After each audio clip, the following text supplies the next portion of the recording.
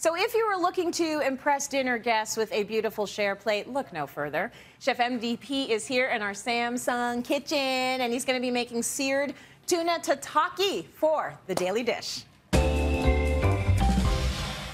Okay, right off the bat, my friend, let's start by talking about, like, what is tataki for those of us that don't know, and I'm one of them who don't know. Yes, that's why I'm in the kitchen. That's why I'm here. So tataki means to pound in Japanese. It means to pound, to flatten. So essentially, you know, you would take, in years yonder, you would take like beef, chicken, pork, for example. In this case, we're using tuna, which is obviously a big staple in the Japanese diet as well, and you would pound it. So hence the name tataki. Hence, it would also like cook a lot faster, more evenly as well. So tuna tataki. Have you had tuna tataki? I have not had tuna tataki, but I want to give everyone the ingredients so that they can, if not, they're not doing it right now, they can maybe make it this weekend or whatever. So here's what you'll need. You need a tuna steak, some shallots, English cucumber, sesame seeds, limes, and a variety of oils and spices, which MDP is going to show you all about.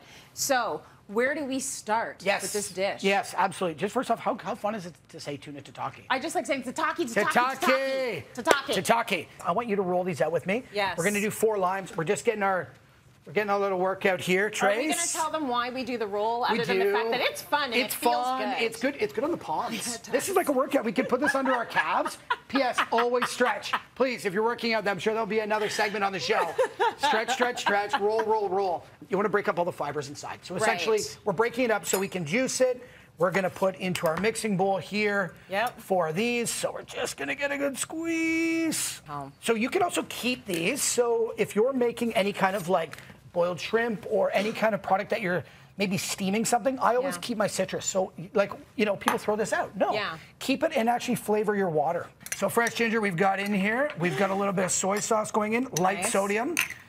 Chili oil. So chili oil, we want to have that nice little spice, little heat, and a little EVO. So extra virgin olive oil. We're going to use a different oil moving afterwards, please. Thank you.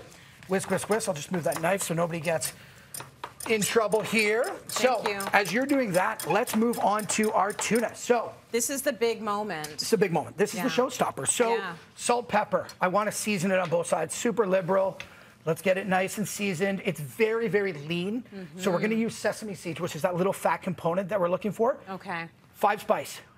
5 spice. Cardamom, anise, clove, absolutely beautiful. And you, like, your special thing is you take that right out of the freezer and put it down. Like you, I love that you just said this. Seconds so before this is thawed, and I want it exactly. I took that from the freezer, so I want that to be slightly chilled through. So when we sear this off, what this is going to do, this is actually going to give us exactly what we're looking for. So it's going to sear the outsides, and it's going to give us that nice raw in the middle. Please tell me we remember to turn it on. Of course, this is happening. Yes, this is because we want to hear that.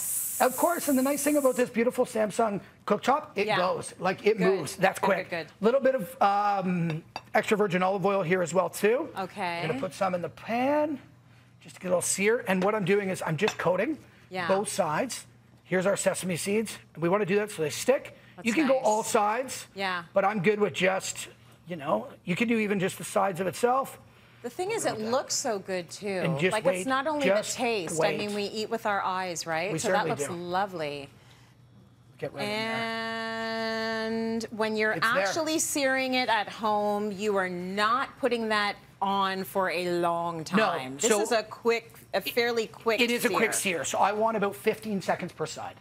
So you could either, again, some people can work really quick. If it's thicker, you could go maybe 30, but like 15 to 20 seconds because you just want to create a beautiful crust on either side. I hear that. I hear it. That's beautiful. That's what I'm talking about. Look at this. Well, and this is live time. This is live time. It's real time. While you're doing that, I just, and I know it's a quick sear, but just quickly talk to us about picking out the right kind of ahi tuna. Like, what are we looking for at the fishmonger? Absolutely. So did you see the color there? It was bright pink. It looked like a watermelon. Nice. It does look like a watermelon. So you want something that's not turning off gray and sort of, again, like seafood, you want to be able to smell it. If it smells fresh, it smells clean.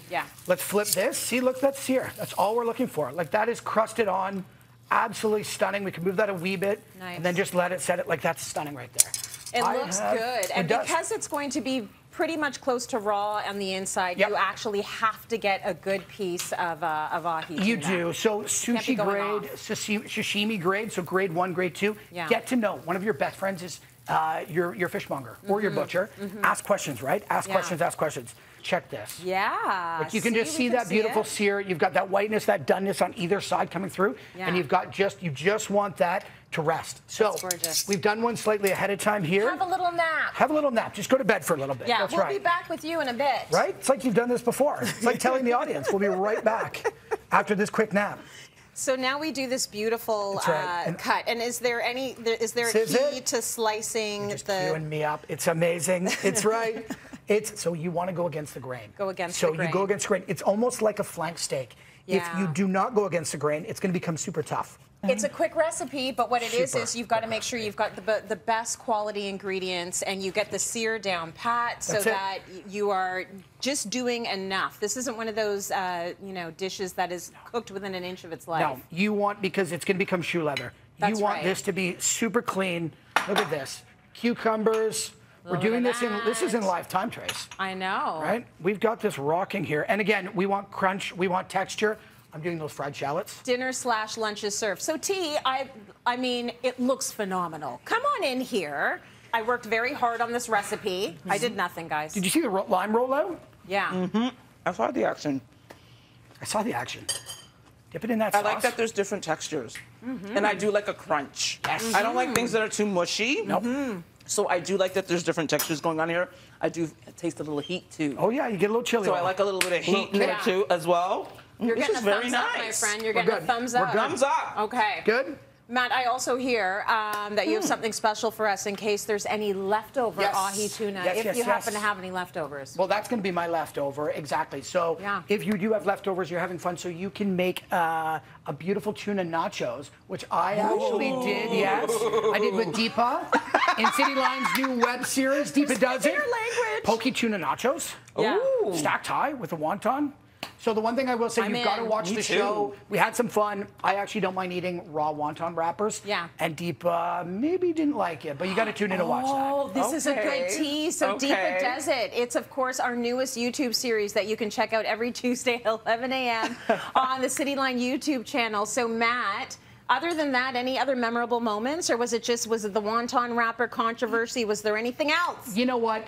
She did a great job. We all walked away with our fingers and toes. Good. And we made friends. Everyone's happy. So everyone, go check it out on our YouTube channel, and don't forget to subscribe so you never miss an episode.